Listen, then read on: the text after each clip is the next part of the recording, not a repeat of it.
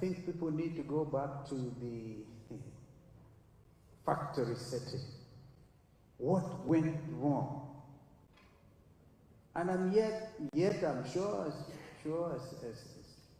as can be, that God is on the throne. And He is God. But when you get wrong leadership, you suffer. Are we not reminded by some famous American ambassador called John Newcastle that choices have consequences? Some of the consequences are very difficult to fathom. But we allow us, AIC, African Inland Church here. When I come to this place, I always remember Mzee Moi, because I know the efforts he made to make this place what it is today. A true believer of a president that time, we didn't have a lot of those things. We had other difficult things, as Charity Ngilu would say. She was demonstrating those days. But compared to what we have seen, Charity, this is unacceptable. Do we still have a country? Yes, of course. We have our borders defined, a sovereign republic called Kenya. We are proud citizens, but something is grossly wrong. I've seen some social media, but I hope there are media people here who can tell the correct story. Some of us are so clear in our minds that there's nothing called government of national unity.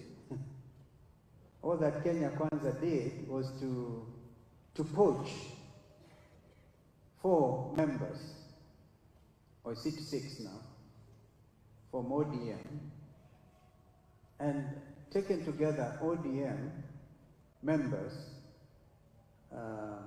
because this is also very important, a new massive passion for these things, does not amount to government of national unity. So, the Honorable Raila Odinga has been our leader of Azimio la Umoja One Kenya coalition. He sought to come and explain to his colleagues what happened. So that picture you see in the social media is just that, nothing more. And we're able to explain to Raila that we cannot, some of us, cannot imagine joining what they're calling the government of national unity, because one, it is not, and secondly, we have purposely chosen to be with the Kenyan people. And our yes is yes, our no is no. We say, as Azimio, we are not boarding, we are not joining. So those guys who joined there have done it on their own, and I think ODM have taken the time to explain.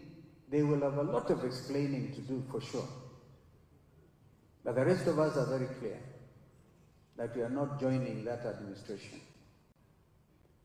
And so I thought I could take this opportunity because it's a matter that is troubling a lot of people. There are some saying, oh, Kalonzo cannot stand without Raila.